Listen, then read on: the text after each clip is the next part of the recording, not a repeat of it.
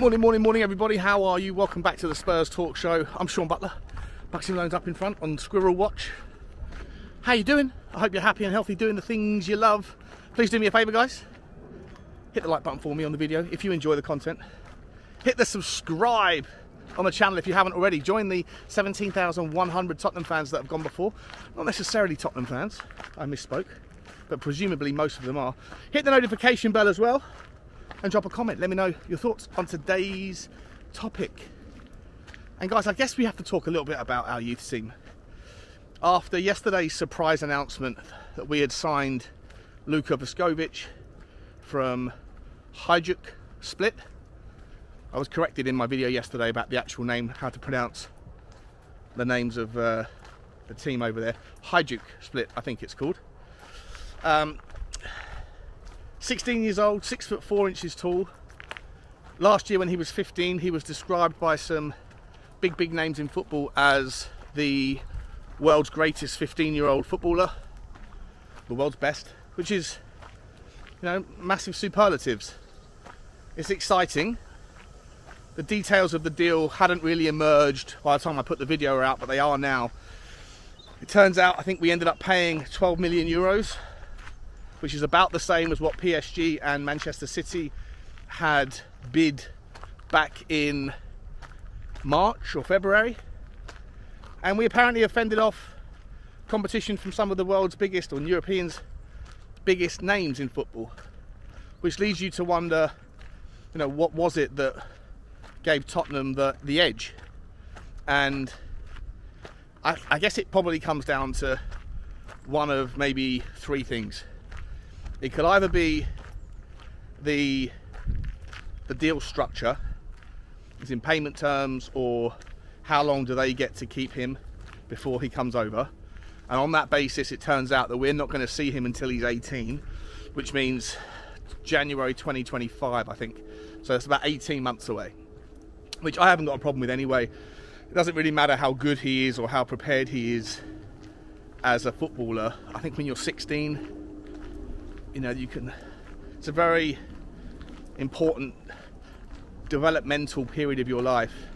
And I think having that kind of family nucleus around you and as many of the invariables that can stay as constant as possible probably removes some of the volatility and the likelihood of, you know, players sort of falling off in those crucial years. And so staying at home, staying with his friends and family, you know, continuing to grow up a little bit as a human, because he is still a child, is probably very smart.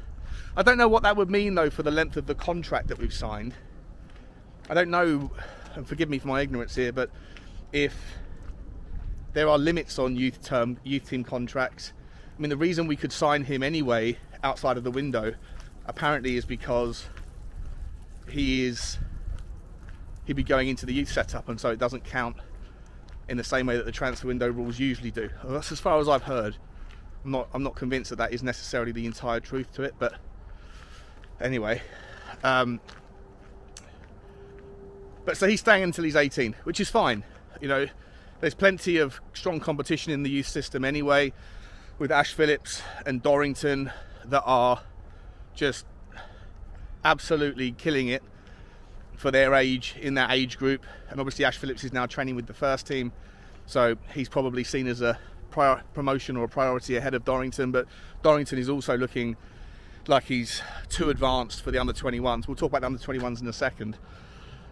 So I don't know if the reason why the player Vuskovic chose Tottenham over others was because of just the deal structure that Hajduk Split preferred, or whether it was because of recommendations from maybe ex-pros that are Croatian that have played for Tottenham, like Luka Modric, Niko Kranjčar, Korluka.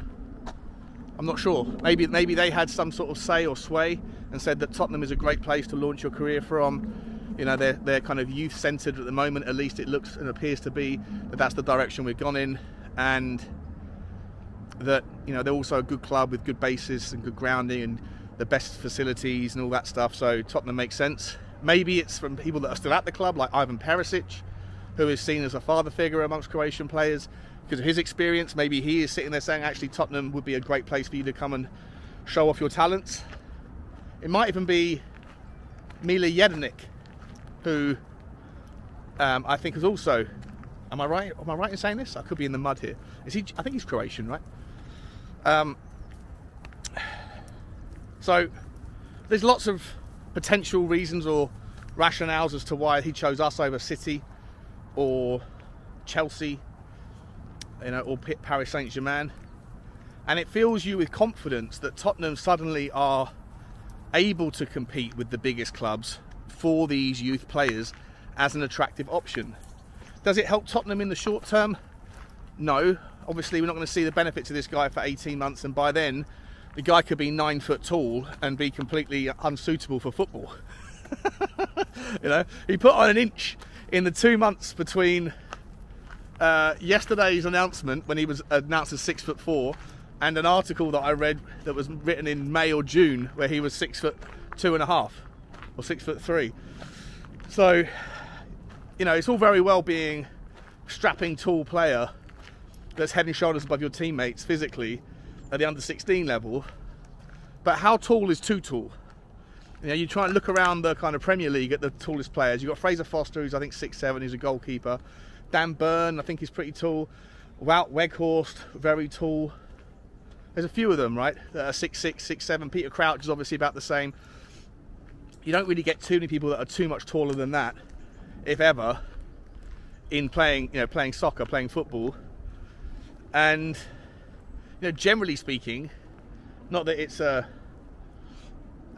rule, but there is sort of general principles that at certain heights there starts to be, the benefits start to be outweighed by the costs, the physical strain on the body, the additional weight on the joints and things. You do see people that are abnormally tall have lots of issues with their on the injury list and stuff. So let's hope that he doesn't grow too much taller, otherwise we could be facing a problem. But anyway, I digress. It's very exciting to think that we can compete. And when you look at our youth team at the moment, Tottenham's under-21 team is first in the league. We've played 4, we've won 4. We've beaten Manchester City 5-0 away from home. I think we beat Newcastle 3-1. Blackburn under-21s, and I want to say Derby. Could be wrong. I'll put the results up so you can see it.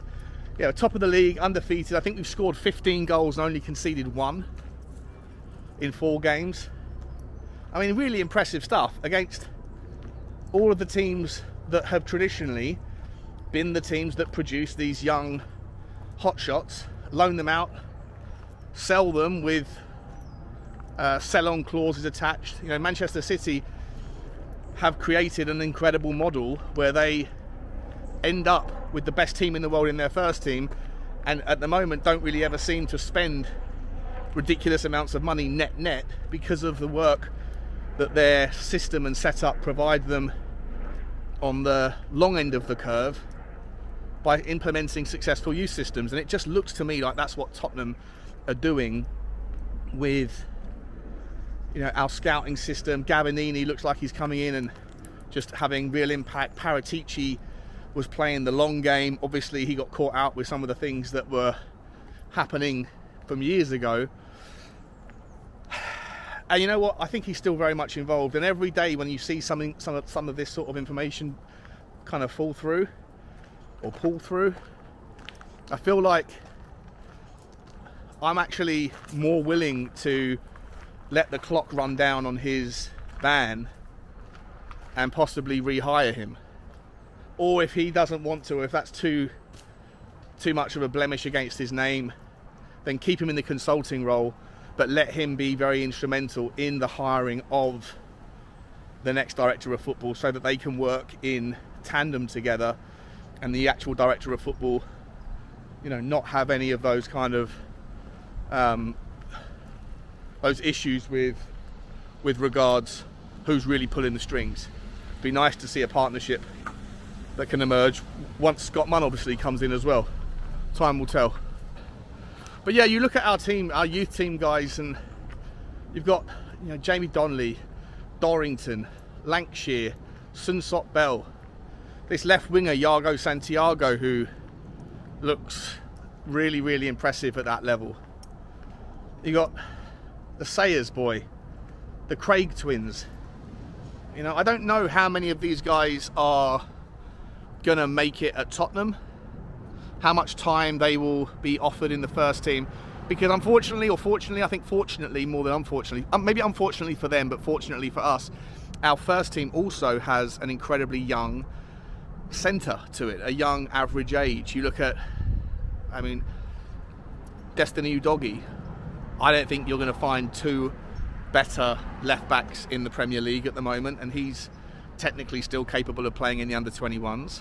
Pape Sarr, another player who has come on leaps and bounds and looks like he could be the real deal. He's still figuring it out and growing and learning, but at his age, what he's achieving and how comfortable he looks and confident he looks like the real deal. You know, even players like Pedro Porro, who you assume because of where they've come from and what they've achieved, that they're more senior than they are. Dejan Kulusevski seems to have been around a long time. They're 23, 24 years old. Romero, 24 years old. Van der Ven, 23 years old. You know, Manel Solomon's young. We've got young players throughout the squad. We've only got a couple of kind of older heads in there. And when I say older, I mean obviously Heung-min Son is probably the oldest at 30, but apart from that, you know, James Maddison and Bissouma, and are we calling them old because they're 27 just because they happen to be 2 or 3 years older than the average age of the first team? Not at all. They're reaching their peak. They haven't even reached their peak yet. And so to me, Tottenham's first team that is doing so many wonderful things this year and that has that youth kind of centric perspective where they're enjoying their football, they're willing to take risks. Yes, there'll be mistakes, but they're not of an age where they're incapable of taking on new instruction, learning new things, dialing into new energies or systems or requirements from the new coaches. It's beautiful to see. And then behind it, you have this ecosystem of youth. I always remind people of Johnny and Dave, who came on my show, and they sent a shiver down my spine, as cringy as it sounds, when they were talking about Tottenham's class of '92. And that might sound a little bit like of a superlative or hyperbolic, but Manchester United's team that graduated at 6 players. I think it was Nicky Butt, Paul Scholes, David Beckham, the Neville brothers. Was Ryan Giggs in there as well? I forget. There was, you know, 6 or 7 players that all came out and just joined into the first team, and then they went on that ridiculous run of winning 8 or 9 Premier Leagues in 12 or 13 years or something. To me, it was it's going to be difficult to recreate anything like that, but Tottenham might just have been quietly going about their business over the last 3 years under Paratici, changing the system, changing the focus, trying to identify, recruit the best young talent around. And if it requires the selling club to have those players back for a year in order to feel okay about the transaction, then so be it. So be it with this kid. I think it's the right thing to do anyway. Bringing someone over at 16 could unsettle him too much, as I've already mentioned. But to let him stay there until he's 18, we did the same thing with Pape Sarr, and look what the benefits have shown. Look what that has yielded. That patience has yielded so much. With Destiny Udogie, he stayed in Udinese for a year, killed it. We were all so much looking forward to him, but at the same time almost forgot that he was arriving, and he is a new signing. We don't really know where to factor him into which transfer window. He was technically signed in the last summer's window, but we didn't see him. Do you count him in this window? I don't know, but in any event, he might be in a black hole of where you allocate the credit, but ultimately, on the pitch, he looks absolutely sensational. The other players we're buying, Brennan Johnson, there's another name that we just brought in. He's a youngster. He's an absolute youngster with so much potential. Tottenham could just have the recipe here for long, sustained success. I'm not changing my expectations on the season. It's going to be difficult if Tottenham beat Sheffield United comfortably, beat a low block team comfortably on Saturday, and then also go and get a result against Arsenal and then beat Liverpool. It's going to be difficult for Tottenham fans to not suddenly look up the table and reset expectations. But I'd urge people to remember what we expected out of Ange Postecoglou in the first year And even then, when you compound on the basic expectations that the pre-season was so disrupted by one game being called off to a monsoon, another game having to be fulfilled by, you know, some semi-pro players essentially because of Roma's inability to turn up. Like, so much disruption to our pre-season to have hit the ground running the way we have, and then when you look through the youth and the first team and see so much potential, so much exciting options that are coming through, you can't help but think that the immediate short term looks bright, looks exciting, but we should temper our expectations just to give everyone the chance for it to filter through and the tactics to sink in, and for Ange's model to be fully understood and digested before we start to really, you know, hold people accountable for mistakes or anything like that. But the medium and long-term future equally looks incredibly bright. Incredibly bright. Not all of these players are going to make it. Not necessarily at Tottenham. Some of them aren't going to get the chance because there's just too much talent ahead of them that have got too much time on their sides. But maybe we could also look at some of these players in the way that Manchester City look at some of theirs over the years, and that is loan them out, sell them on, put in the sell-on clauses, and if some of these players do make it to the standards that we think that they could, but just not at Tottenham, then that at least gives you the ability to still manage your FFP, to still be able to then go out and fill the holes where you need with immediate signings in the future, but balance all that net spend out with the profits of sell-ons from players that you've sold that didn't quite have the opportunity at Tottenham. There's really nothing, in my opinion, to be unhappy about with the way that the youth model is being carved, sculpted right now. It looks to me like there is a plan with it. And maybe it's a plan that we haven't really been paying attention to because we've been struggling to get past the awful experience of what was in front of our eyes for the last 2-3 years since Pochettino. But in the background, Paratici maybe has been taking that long view, and those fruits are starting to yield. We'll see. Maybe I'm being a little bit getting ahead of myself, but I just think it's worth remembering that there is the immediacy and there's the future. You have to be always juggling both, spinning plates around, figuring out the best way to create success on the pitch in the short term, and we haven't been good enough at that in the past, in the relative recent past, and until right now it's not been good enough. But there seems to be the wheels turning and the cogs moving in the right direction for what's happening there, and as we look towards the youth that can sustain and build us for a healthy future.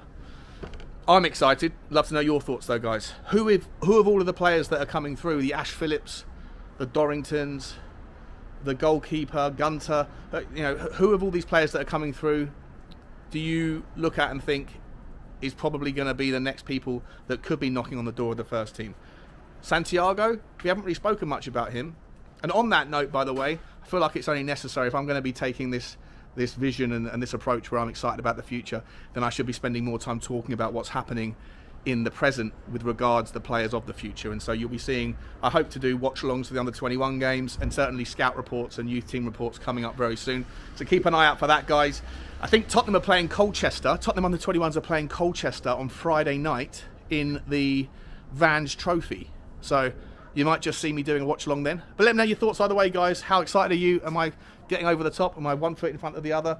Or am I walking before I'm crawling with regards to my expectations and optimism about what's happening at Club Tottenham Hotspur? Like, subscribe and comment. And as always, bye-bye.